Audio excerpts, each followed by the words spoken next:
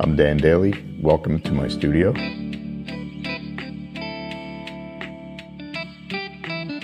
My beginning is almost always a drawing. So I have books and books of my ideas. And as something occurs to me, I record it. So it's like a diary of my thinking.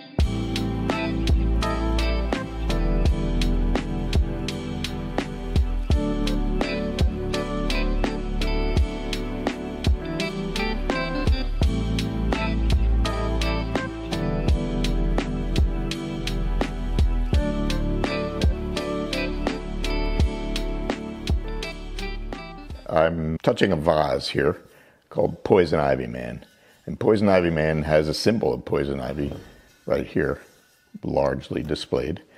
And in the foliage of the poison ivy, you can see a face.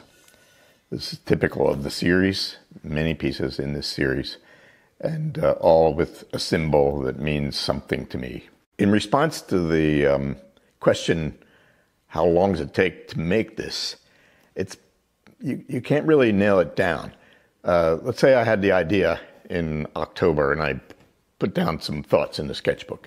By the time I was blowing glass in Seattle with the team of people I work with, could have been a month or two later. And I would have a large full-size drawing made from my sketchbook of the form itself. So on one day, the piece would be blown. If I liked it and didn't have to make it again, most often we get it pretty close to what I had in mind right off because of my friends who were such ace glassblowers. I'd send the piece back to New Hampshire at the end of that week, and the bottom of the piece would be ground. You can see here the marks of all the blowing have been ground away and a nice rounded form is created. And then the whole piece has been covered with rubber so I can make a drawing on it. The drawing is then cut away. I cut it away with an X-Acto knife and peeled away some of the rubber to expose certain parts, and then it's sandblasted. All that drawing sandblasting process would take 2 days, 2.5 days, 3 days, depending on the complexity of the design and the size of the piece. So by the time it's ready for sandblasting, it's already been, say, 3 days of work on the piece. Then it's sandblasted. That takes, with a piece this size, maybe 6-7 hours. So that's a full day or more of working on it, taking it out, inspecting it, marking certain places, going back and sandblasting more.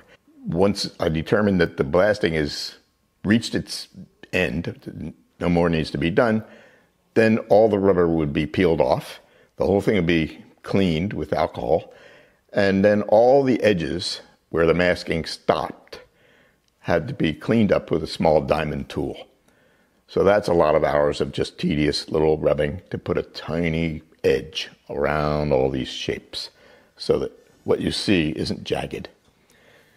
And then it's sandblasted again, the entire surface completely sandblasted with a lighter pressure from a further distance away, the nozzle of the blaster further away. So it covers a broad range instead of a tight spot. Once that's done, it goes to the factory. The whole thing by then has been underway for a week, this piece. That's from drawing to having it prepped for acid dipping. The acid dipping takes a long time to drive it to West Virginia and drive it back and so on, but the actual time in the acid is only 12 seconds. The time of cleanup and preparation in the factory and cleaning, rinsing, and packing in the factory and all that stuff, probably half an hour, and then it all comes back to the studio. And then the enameling could start. Probably didn't start right away that day, but within a week or two, the enameling would start. Just the enameling alone would take a month to apply, because this is a large piece and those are tiny dots and there are thousands of them. So overall, this would take easily, I don't know, a month and a half to make.